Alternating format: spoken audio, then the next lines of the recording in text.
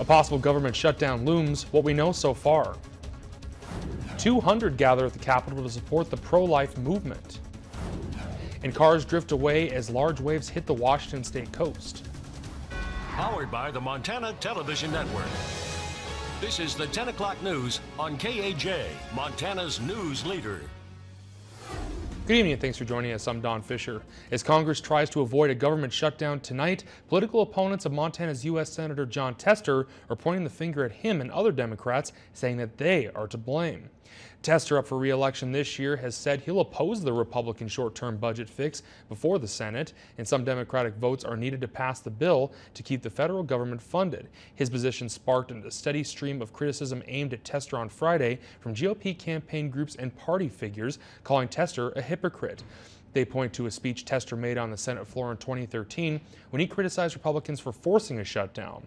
State GOP Chair Deborah Lamb says Tester is aligning himself an extremist liberal party by holding out for immigration reforms. But Tester took to the Senate floor himself this afternoon, saying he'll no longer support short-term budget bills and that it's time to fund the government for the rest of the year. But for 111 days, the leadership on the other side of the aisle, and I mean intentionally so, I believe, have played politics and kicked the can down the road. This is not nuclear physics, folks. This is about funding our government. It's not that tough. Representative Steve Daines told Montana reporters tonight that he's supporting a short-term fix and that he expects an easy vote in favor. He says it will fund the children's health insurance plan and that a larger budget deal can be worked out by early March. It's not clear yet when or if the Senate will vote on the short-term funding bill. The operators of the lodges in Glacier and Yellowstone National Parks are monitoring the possibility of a federal government shutdown and how that could impact visitors who have booked trips. Xanterra says it's received no official word of what the National Park Service will do with park units if Congress is unable to reach a spending agreement by the end of the week. And in a statement on the company's website, Xanterra says, "We remain optimistic that Congress will reach a resolution or, failing that, permit the national parks to remain open. If a government shutdown does occur that leads to closure of the national parks, we will be in contact with you via email or telephone to advise you of the situation, and then we will work to reschedule your trip or refund your deposit at your discretion." And Xanterra says if visitors are in a park and the shutdown does come down, they'll be refunded for the unused portion of their trip. In this time of year, most of the properties in Glacier are closed, with the exception of Cedar Creek Lodge, which is outside the park. However, several locations do remain in operation during the winter in Yellowstone. And switching to weather, more snow is expected for the weekend in northwest Montana as we make our way through this weather system, but we may get a break on Sunday. For more of what you can expect, let's toss it over to Chief Meteorologist Aaron Yost with our first forecast. Aaron?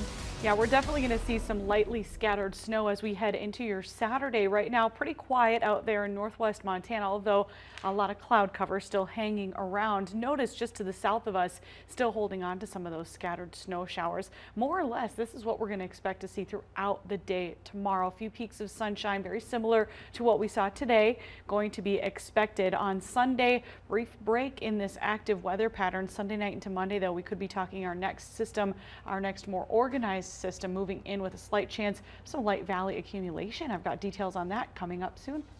All right, thanks, Aaron.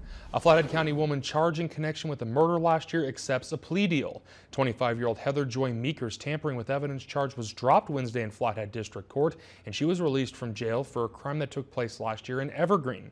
As part of the deal, Meeker pled guilty to misdemeanor bail jumping charges and was sentenced to 6 months in the Flathead jail. But she was released for the time served. Meeker was charged with felony bail jumping after failing to appear at a pretrial conference in July. Meeker was the girlfriend of Cecil Thomas Rice and was present when he pushed another man, 34-year-old Andrew Walthers, off a bridge into the Flathead River in Evergreen in April. Meeker told detectives that Rice was upset over inappropriate comments that Walther made about her earlier in the day, and that he drowned in fast-moving water, and that after the crime they left and found a backpack that she believed belonged to Walthers and threw it out the window of a moving vehicle. Rice was convicted of deliberate homicide in December and is due in court for sentencing later this month. A man is set to stand trial in April for attempted murder in connection with the shooting at a Hungry Horse home last September. 22-year-old Brian McCauley pled not guilty to the charge on Wednesday, and prosecutors say in court documents that McCauley went to the home of one of the people involved in an altercation at a Hungry Horse bar earlier in the evening and fired over 20 rounds into the home with a rifle. Flathead County Sheriff Chuck Curry told MTN News that people were inside the home at the time, but nobody was seriously hurt. Investigators recovered about 28 bullets from the scene. McCauley remains in Flathead County Jail on $250,000 bail. A 23-year-old Victor man is being held for attempted murder after attacking his family members with broken window trim and sheep shears. Ravalli County Sheriff Steve Holton said in a release that deputies and medical personnel were sent to a residence in the 500 block of Abbey Lane in Victor around 12:30 p.m. tonight for the report of a male possibly having a medical issue and assaulting family members. Holton says the man was escorted from the home after displaying very erratic and threatening behavior and later broke a window with a snow shovel to gain entry back into the house, where he assaulted the victims using broken window trim and the sheep shears. Holton says both victims and the attacker required medical attention for their injuries that were not life-threatening. The investigation is ongoing, and names related to the incident have not yet been released. Around 200 people gathered at the Capitol complex today to support the pro-life movement. March for Life participants held pro-life signs and spoke out against current aborting practices in the nation, stating that human life begins at conception.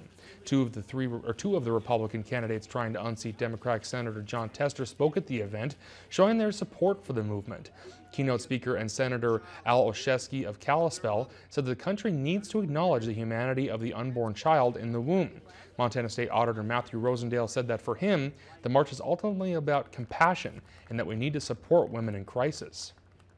Women need to know that if they find themselves in a crisis pregnancy situation, that they have support. There is a network out there, and we can't just turn our backs to that. And in Washington, thousands of demonstrators rallied in the annual call to outlaw abortion. The demonstration has taken place every year since 1973, but this time they're hopeful a new president and Supreme Court justice can turn back the landmark case known as Roe versus Wade.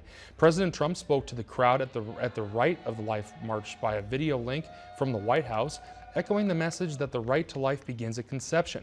Pro-life and pro-choice advocates on both sides are looking to a Supreme Court with a new member, Justice Neil Gorsuch, as the decades-long fight over abortion rights continue in Washington. And last year, more than 10,000 people came to Helena to stand for women's rights, and this year the marches are being localized across the state, with one being held in Kalispell this weekend. The march will take place in the Depot Park in historic downtown Kalispell on Saturday. The march will begin at 12 and run until 2, and speakers will begin at 12:30. Organizers encourage anyone to come, but they ask you to leave your pets at home and dress for the cold. Outspoken Nevada rancher Cliven Bundy is coming to Montana this weekend, scheduled to make a Saturday appearance in Paradise in Sanders County. Bundy was just exonerated this month on charges of defying federal authorities in a dispute over grazing rights. He'd been in prison for the past couple years, facing charges for the standoff at his Nevada ranch, along with his sons and Ryan Payne of Anaconda. The case was thrown out by a federal judge in Las Vegas earlier this month, and Bundy was also a central figure in the armed standoff at an Eastern Oregon wildlife refuge 2 years ago. And the meeting Saturday evening in Paradise is expected to touch on the thorny issue of federal management of public lands, and it's being sponsored by the Coalition of Western Property Owners. State emergency managers say they won't appeal the federal government's decision to deny millions of dollars additional aid to deal with Montana's historic 2017 wildfire season.